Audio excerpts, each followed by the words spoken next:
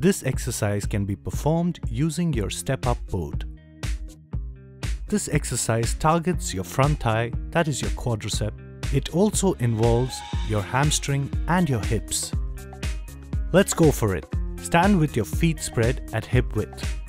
Keep your hands on your waist. This becomes your starting position. Place your right leg on the stepper and then step up with a high knee.